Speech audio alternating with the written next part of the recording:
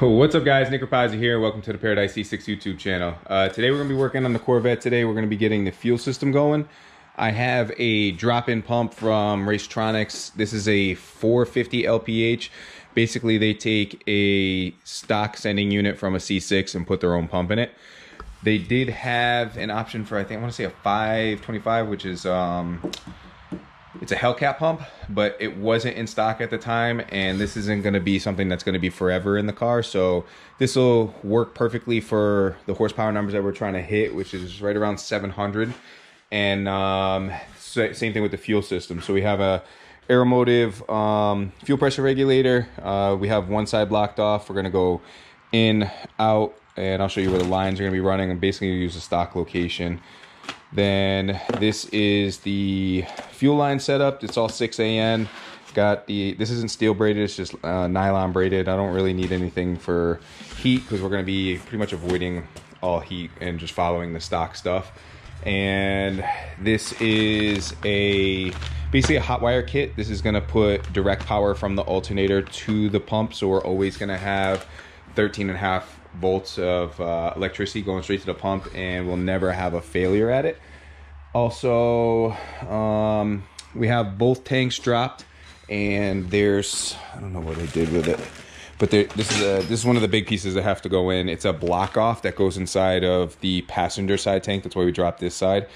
This is what's going to block off the regulator, so it's still going to flow the fuel to the other side of the tank, but it's just not going to regulate it. And that's why we're going with the standalone, just so we can do a return style system. And that's what this is right here. This is a return that's added onto this as well. So this way we can control the pressure. When you have too much pressure going to the stock regulator, it doesn't want to flow right. So that's why it's completely changing the whole setup. So I'm gonna get a couple things set up, get ready to mount the fuel pressure regulator. So this way we know where we have to run the return line, get the fittings fitted up, and then start running lines and putting that into the tank. So I haven't opened up the passenger side just to see where the block off is yet. So I'll open that up with you guys and we'll see where everything goes. So let me get to it and I'll check in with you guys in a little bit.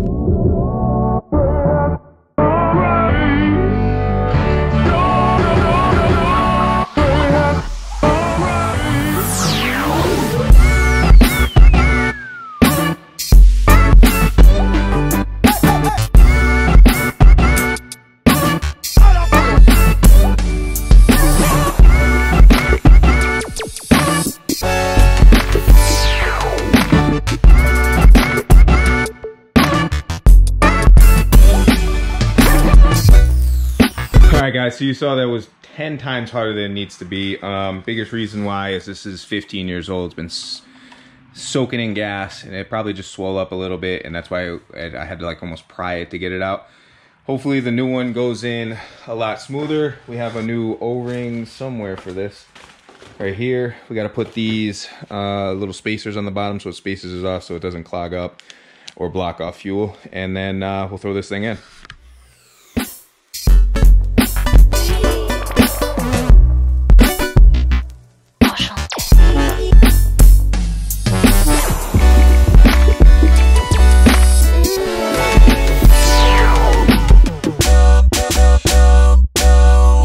Alright guys, so we got the pump in. It was 10 times harder than it actually needed to be. The seal looks like it's in the right spot. Lock rings in. We just have to make up the return line and get that kind of ran to where it needs to be. I'm going to follow right along with the stock fuel lines. And so when we hook that up, but next let's get this other side tank over and we'll get the sending unit out and get that block off plate that has to go in here in. So let me get this over here and then we'll time lapse this thing going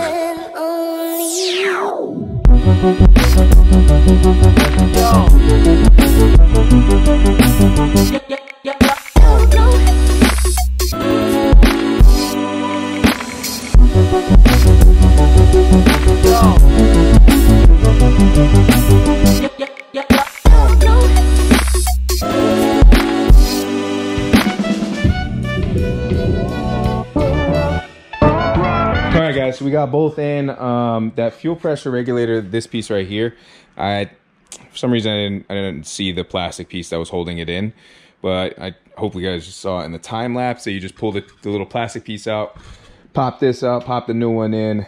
It is a O-ring seal, so it's kind of hard to actually push in, but once you get it popped in, everything goes right back together. That's all back. The new pump is in.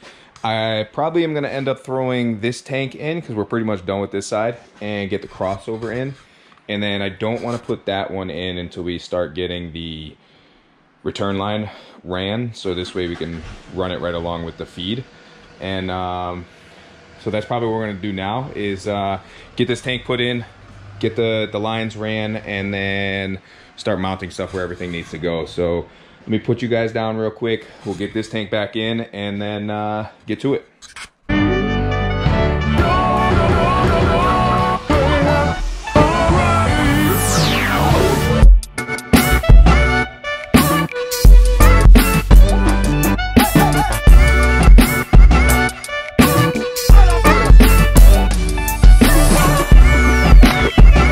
All right, guys, so getting the crossover thing, as you guys saw, it was a bitch to get everything in.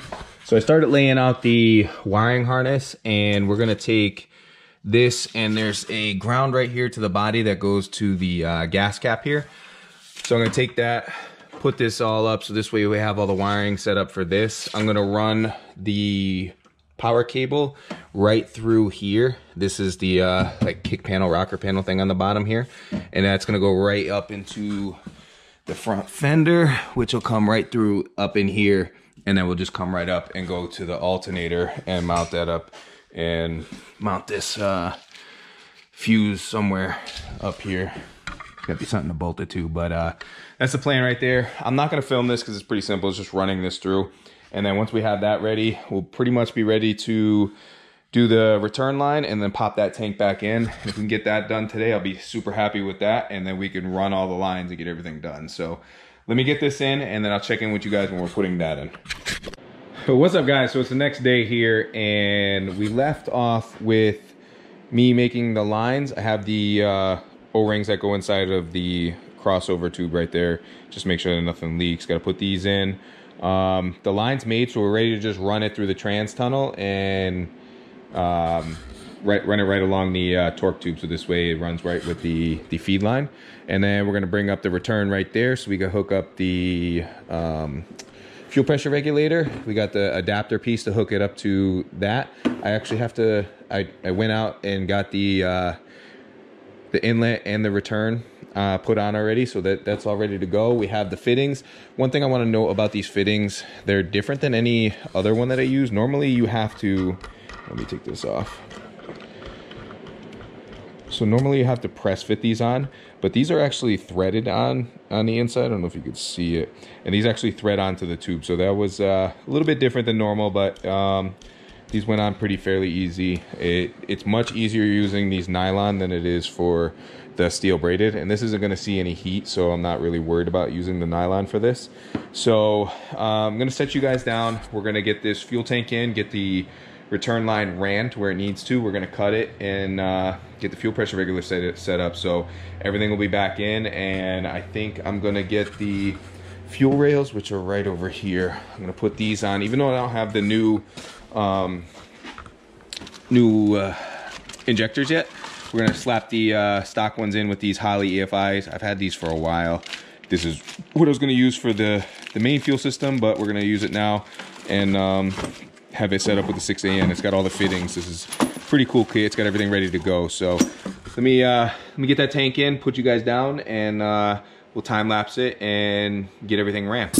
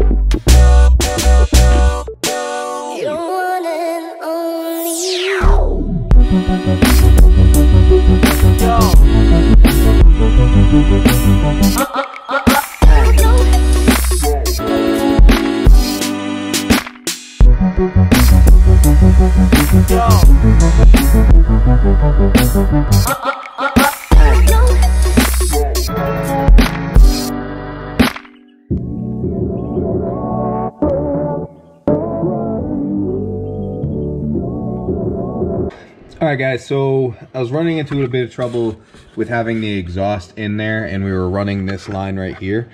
It was getting caught up on the center section where the bolts actually go through. So I ended up removing the plate that was here, removing the exhaust. I actually cut it because I did order a 3.5 V-band just so I can keep this thing serviceable. Because the way the exhaust was, everything fit perfectly, but I couldn't remove the down pipe and separate it from going to the X pipe. So me doing that makes it super simple to get everything pulled out, and I kind of want to see if I can suck that up another 1/2 inch, because there was still like a 1/2 inch, 1/4 inch gap in between there. So I'm going to try and get it as close as I can. It shouldn't vibrate or anything like that because I'm going to heat wrap the whole down pipe and everything that's going across. So hopefully that works out good with that. Right now I'm just running this line to where I want it to go. I have these 1/2 inch like hose clamp circle things, and there's bolts. Let me show you. So there's bolts right there holding the brake lines and everything like that. And let me see if I can do this with one hand and show you. So these actually fit around here perfectly. See, fit around there perfectly, and then I'll take the bolt out and bolt it right to that, so this way it's right on here. It's not going to go anywhere, it's not going to move around, and it's away from heat. So the biggest thing is I don't want these to be near any part of the exhaust, and having it tucked up under there and secured to the side of the trans tunnel is going to make it so much easier. So I'm going to get all this stuff ran, throw into a quick time lapse, get this done, and I think that's it's going to be it for today, because we got to do the fuel rails and all that kind of stuff and line up everything where everything goes. So let me get this done, and then I'll check in with you guys when we're all finished up.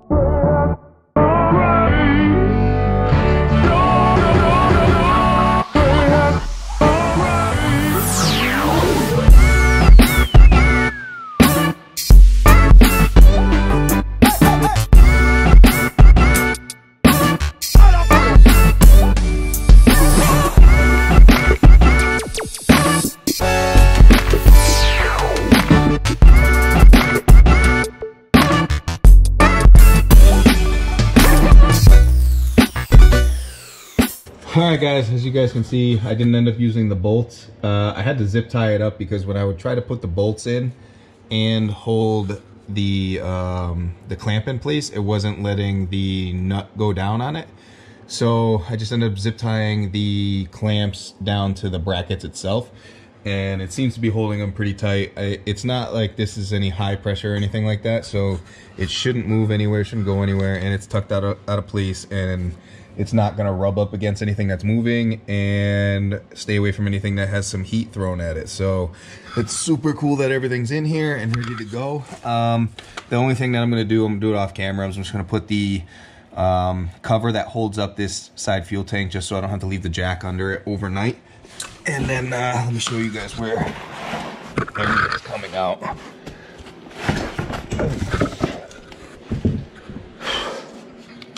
So we have the hose coming up right here, right next to the actual feed. So this way everything will be fairly simple. I'll put the fuel pressure regulator probably somewhere in this area. I'd have to figure out where I'm going to actually mount it, because I do want to be able to adjust it and be able to check it to see what the fuel pressure is on this as well. So that'll be something that we'll do tomorrow, and finalize the actual fuel rails and everything like that, because it is getting kind of late here. So I hope you guys enjoyed this video. There will be a part 2 going over everything and finishing all that. And then once the fuel system's done, we just have to do the cold side, put the new injectors in, and we are all set and ready for dyno. So very, very soon, I'm guessing maybe another week or 2, and we'll be ready to go, and then we can get back to the Datsun project too. So I hope you guys enjoyed this video. If you did, please give it a big thumbs up. Don't forget to smash that subscribe button. If you have any questions whatsoever on anything that I've used, where I got anything, or how the setup's going or anything like that, drop a comment down below and I'll answer anything you guys have. But hope you guys are having a good week, and I'll talk to y'all later. Peace.